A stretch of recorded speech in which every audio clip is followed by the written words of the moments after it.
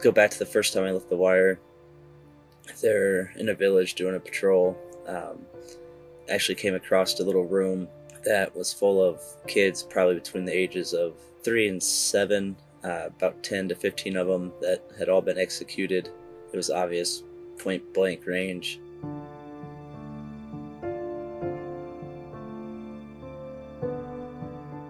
Been in a few firefights, was on a combat outpost when they tried to overrun it. There's one individual that was obviously firing at me. He would pop up and down behind some cover and fired off a couple of rounds at him, and he kept popping up and fired again, and he never popped back up.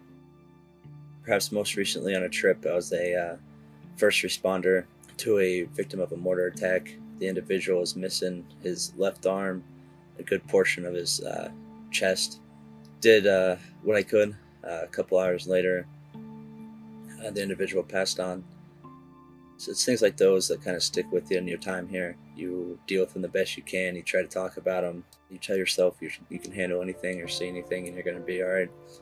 And I think for the most part I'm fine. I've had some coworkers mention that lately I've been maybe a little distant, so kind of just don't always look like I'm all there.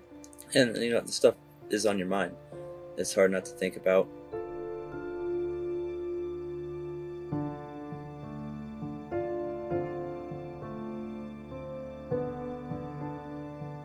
It's not all blood and guts. It's what happens here, and you deal with it the best you can. You move on. But a part of you always wonders, especially with the last incident with the mortar attack. You always wonder if there's something you could have done.